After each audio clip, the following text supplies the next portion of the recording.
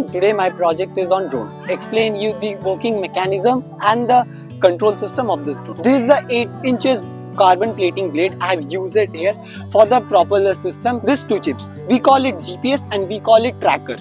We can actually find our drone where the location it is, where the coordinates of the drone. If any mishap, we can monitor our drone. Now coming to our another part, which is power system and the motor system. The power system, I have used here 2200 mAh batteries and 4 DC motors to each propellers. You can see that. Now coming to the control system, which is this remote control. You can see very ordinary function.